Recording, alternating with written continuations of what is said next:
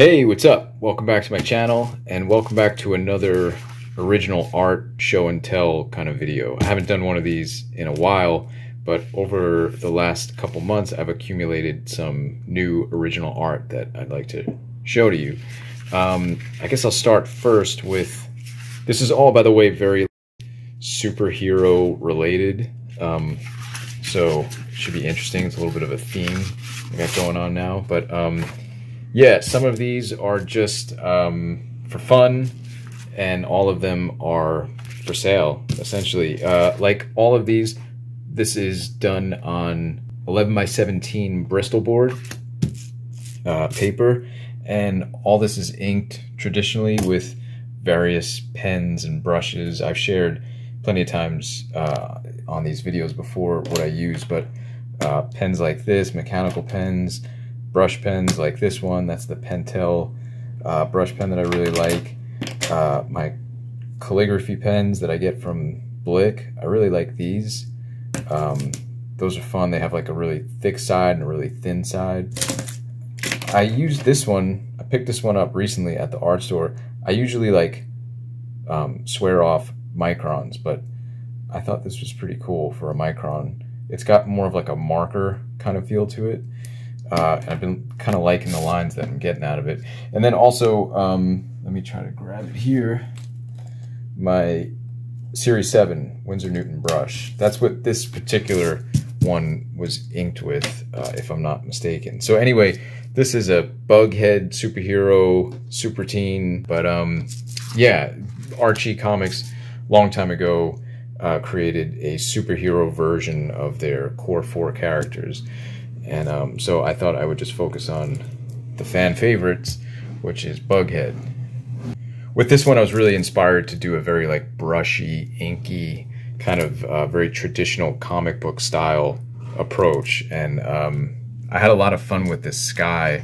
Also with these white dots for stars. I have a paint marker that is in a different language, but I ordered it online. I'll try to link it down below if I can remember, but it's been kind of fun to use just for little effects like this. It's kind of cool. I like the effect. I'm happy with the way this one came out. This was on 11x17, which is like a traditional comic book style. Then let's see, something more recently that I just finished the other day actually was this Superman. I'm still working on my Superman. I think I might have mentioned in a previous video that I'm working on my Batman. Trying to figure out like the right version of Batman that's right for me. I'm doing a similar thing with Superman, trying to figure out how I draw Superman that a version that I'm happy with. And this one I was sort of inspired by the Alex Toth Superman. Alex Toth being one of my favorite comic book artists, cartoonists of all time.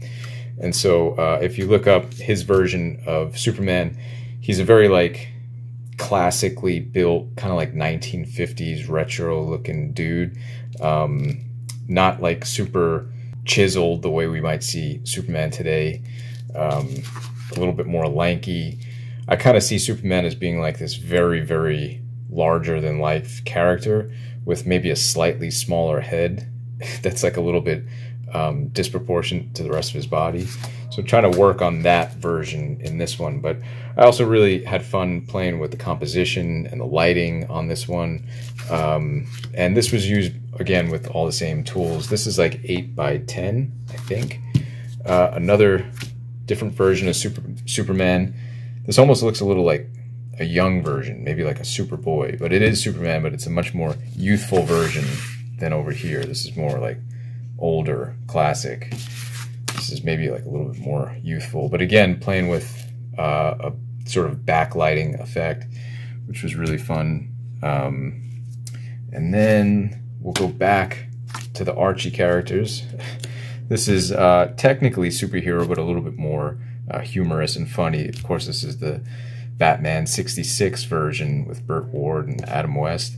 And Bughead, Betty as Batgirl, and Jughead in the back just sort of sporting a Batman t-shirt. I had a lot of fun with this. I don't always do like humorous style stuff, but with Bughead I feel like I could be playful and kind of experiment a little bit. But I wanted to figure out a way where I could get Batman in there a little bit. So I have some more ideas about incorporating Batman with Bughead and other Archie characters. So hopefully I could play with that a little bit more.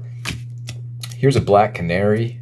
I oftentimes get requests to draw Black Canary, and anytime I'll put out a poll on Instagram asking, you know, my followers, like, what characters should I draw, Black Canary tends to come up often, and I'm cool with that. Again, talking about Alex Toth probably drew the best version of Black Canary. If you could Google some of that, I think he captured the essence and the style of the character in a really cool way. It's very like 1960s, like a lot of his stuff, but really awesome stuff. So I was sort of inspired by that version, but trying to make it my own as well. And as you can see, I used the same sky effect that I did for this Bughead image. So lately I'm a fan of this sky and stars technique. A couple of other little, like, these are little tiny index card drawings. I've made, I think, a couple videos at this point showing my index card drawing series. These are a lot of fun because it's just fun to draw on the back of index cards. I don't know, there's a lot less pressure. They don't have to be as fancy or whatnot. And I put these up online for sale, and people tend to scoop them up because I think they're just fun and whatever.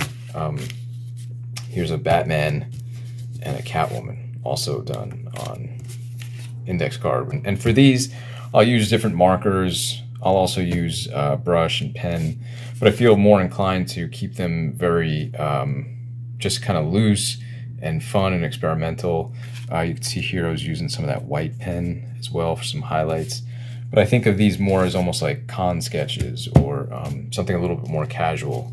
I have a lot of fun with them, and I really like this small size. Generally, I'm a little bit hesitant to draw that small, but I've been challenging myself with that and kind of happy with some of the results.